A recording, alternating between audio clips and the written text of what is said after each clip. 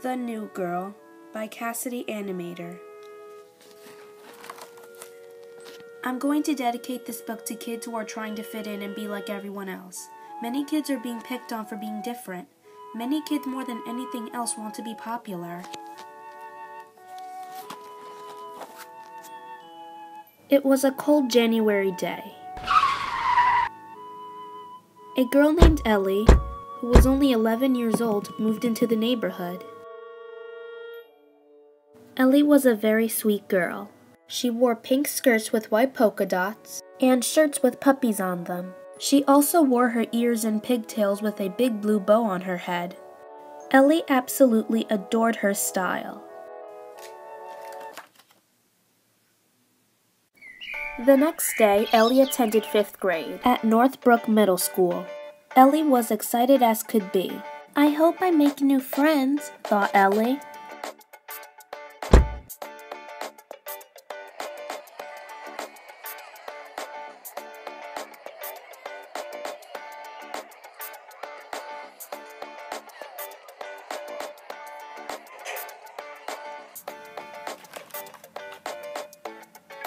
When Ellie entered her new classroom, she noticed a group of girls talking and laughing. The 3 girls were Mackenzie, Candace, and Hillary. They were popular and wore amazingly cool clothes. Ellie wanted to be friends with this group, so she introduced herself. Hi, my name is Ellie. Can I hang out with you? The girls stopped talking, stared at Ellie, and began to laugh at her. Oh my gosh. Ellie? That's a weird name, said Mackenzie. And why are you dressed like a baby? Asked Hillary. Ellie knew her day was off to a bad start. Because it's my style, replied Ellie shyly. And what middle school girl wears pigtails and a big blue bow like that? Asked Candace. The mean group of girls talked so loudly that the entire class heard them. Soon, everyone was laughing at Ellie.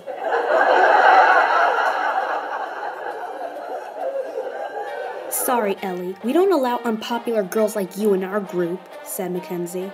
The mean group walked away and went back to talking. After school, when Ellie got home, she looked at herself in the bathroom mirror. I do look like a baby, said Ellie sadly. Ellie realized that if she wanted to fit in, she had to stop dressing like a baby.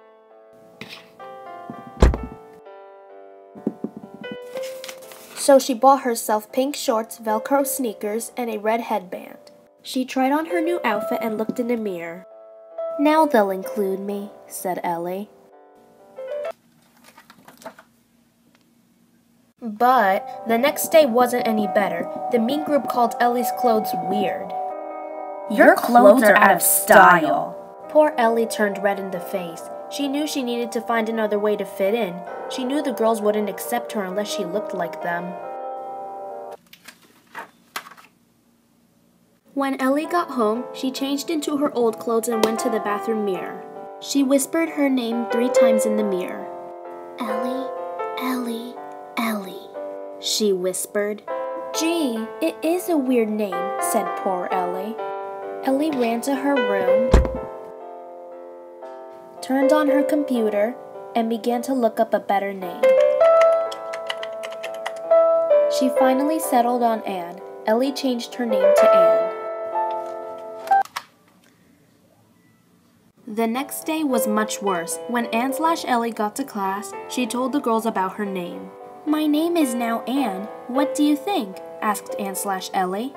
I think it's way worse than Ellie, laughed Candace.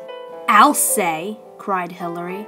Ellie was frustrated. She still didn't fit in. Anne/Ellie knew changing her name wouldn't work, so she changed her name back to Ellie again. When Ellie got home, she went to the bathroom mirror and took a good look at her hairstyle. I look like a kindergartner, said Ellie, as she undid her pigtails. Ellie ran in her mom's room and took a look at one of her mom's fashion magazines. She finally chose the best hairstyle. A ponytail on one side of the head covered in glitter. Ellie ran to the bathroom with the magazine and changed her ears into the same hairstyle in the magazine. Now they'll accept me, said Ellie proudly.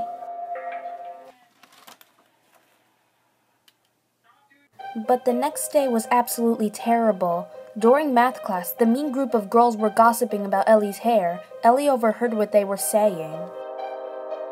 What is up with her hair? Whispered Candace. It looks like someone dumped stars on her head or something, whispered Hillary. For the rest of the day, Mackenzie, Candace, and Hillary called Ellie names. They called her Starhead, Baby, Weirdo. Ellie could not believe this was happening to her. The teasing had turned into bullying. When Ellie got home, she changed into her pajamas and changed her ears back into pigtails. I'll never fit in, said Ellie. During dinner time, Ellie spilled the whole story to her mom and dad. How can I get them to like me? Asked Ellie. I'm afraid you can't force someone to like you, said Ellie's mom. But if you want to have friends, be sweet and be yourself, she said.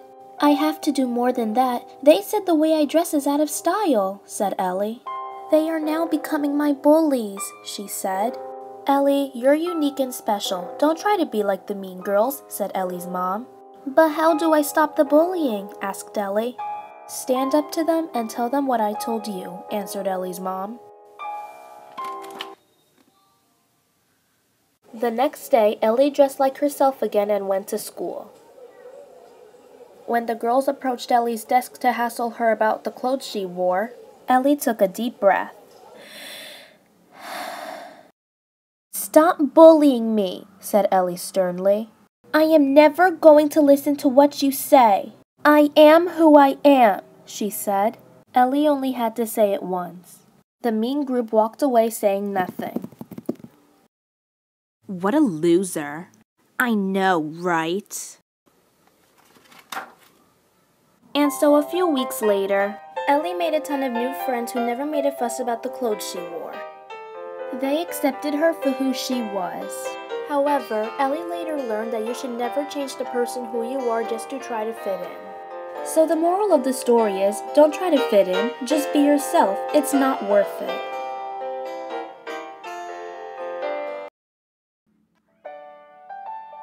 Don't try to be me, and I won't try to be you. There is only one of me, and there is only one of you. Don't go around pretending to be somebody that you are not. The real you is who you should let people see and not what you've got. You don't need to put on a false identity, trying to look and act like a celebrity. You are who you are with your own personality. That's the way it is, so just deal with reality.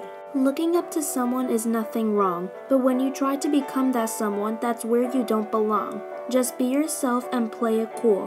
Why pretend to make yourself look like a fool? I won't try to be you, so don't try to be me. If others can't accept the way you are, then just let them be. This poem was written by Paul Adolphus, and he's absolutely right. Don't try to change, just be yourself. It's better to be original than to copy. It doesn't matter if you dress, talk, or look differently from others. It's what's inside that matters more. Who cares what anyone else thinks? I sure don't.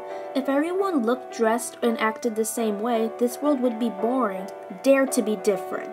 And for those of you out there who are very judgmental, don't judge a book by its cover. It doesn't matter how someone looks on the outside, because that someone might be very nice on the inside. You are beautiful and great just the way you are.